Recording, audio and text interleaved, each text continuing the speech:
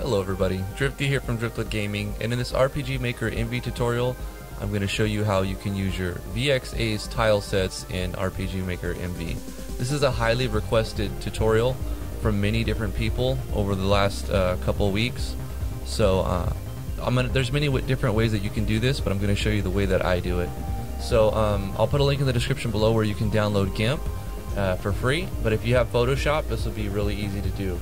So you're going to go File, Open, and load one of the VX Ace Tilesets that you've used in the past, and you want to, basically we're going to enlarge it. So we have our zombie one here, and if you try to put this in MV, you notice that the proportions are off completely because they're using different tile sizes. Basically there's more pixel density in MV, so we need to enlarge this picture, this whole tile set, to match what MV is looking for. Now you can use the plugin to downscale MV if you want to, but since we have the capability for more pixel density, we might as well use our capability instead of limiting ourselves. Let's go ahead and open up our PNG. Once we've found where we've saved our VX Ace tile set, we're going to open that up. We're going to go to Image and go to Image Size. Now we want to check on these three boxes. We want to resample the image, constrain proportions, and scale styles. We're also going to select bicubic smoother. Like I said, you can do this many different ways, but I found this looks the best once we've stretched out an image. So bicubic smoother. We want to make sure that we're constraining our proportions, so we should have this little lock icon. Now we're going to select percentile. So in the top here where we have width and height at the top, we see we're set to 100%. So whatever size you have, it's going to be 100%. This makes it easy and you don't have to even use a calculator. Basically what you want to do is up the size by 50%. So if you want to multiply this by 50%, you're going to go 150. And you'll notice that since we've locked and we've constrained the proportions, when we change the width, it's going to change all of it. So we're taking this picture, we're going to enlarge it by 50%, hit OK. So it's going to stretch it out, but you notice it doesn't look all super pixelated because we've redrawn, basically, it's basically redrawing the whole image. Really cool feature of Photoshop if you have Photoshop. GIMP may have a similar function as well. So once we've got our image resized and it's upscaled by 50%, we're going to basically hit File, Save As. Remember not to save it, because if you directly save it, it's going to overwrite your original VX Ace tile set. And if you still use VX Ace, you may want to keep that one. So we'll just make a copy. The file sizes aren't too large. So now what we're going to do is go to our MV folder. So find wherever your game folder is. If you're not sure, you can go into your game and hit Game Open Folder. But since I memorized the location on my computer, I'll just put it in there. We're going to go to the IMG and then Tilesets. And we're going to save it right here. And what you should probably do is give an affix, or a prefix rather. We'll give it a prefix. So we're going to go VXA_. So that way you can tell which tile set you've actually brought from your VX Ace to your MV folder. So this is VXA_zombie tile C. We're going to save it in our tilesets folder for MV. It's going to ask you your options. Just go interlaced in the smallest compression. That'll take only a few seconds. Now we'll go back into our project for MV. We'll save our game. We're going to go to the database and we're going to go to Tilesets.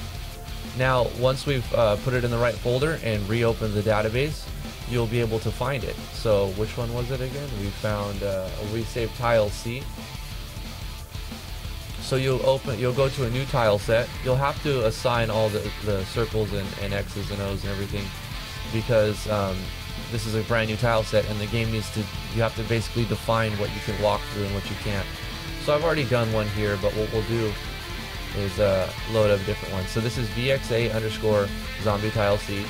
So if we hit OK now and we go over to C, you'll notice that all the circles and all the X's are perfectly where they need to be. And I've tried this with different different enlargement sizes, and I found that 50% works perfect. So I would just go with 50%. Now in order to edit these, if you want the player to be able to walk on top of them, you'll leave them a circle. If you want the player to be blocked by them, you're going to put an X. If you want the player to walk behind them, you're going to put a star.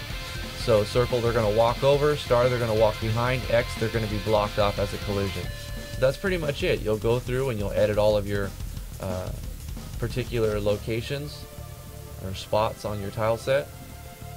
Right click will take you back one, and left click will bring you forward one. So if you want to go behind them, you can right click and it'll automatically go to star, or left click and it'll automatically go to the X. So that's pretty much it. Once you've done that, when you make a new map, we'll go ahead and create a new map real quick. How you would utilize these. You right click somewhere on your bottom left hand corner and go to new map, and now we're going to specify we want to use that new tile set. You might want to give it a name so that you know what the name of the tile set is.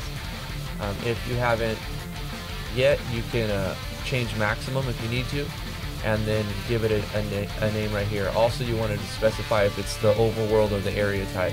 For this one, it would be an area type. And then once we've done that, on side of our map, we can select that tile set we just created. We'll hit OK, and you can add multiple layers to it. So you can see that we don't have any A or A1, A2, A3, A4, any of those. All we've done is a tile C. But you can go through, pick the particular A's and B's and C's and D's and E's that you want, and then it'll all be loaded right here. And you can just go through your tabs and customize all of the X's and O's right here.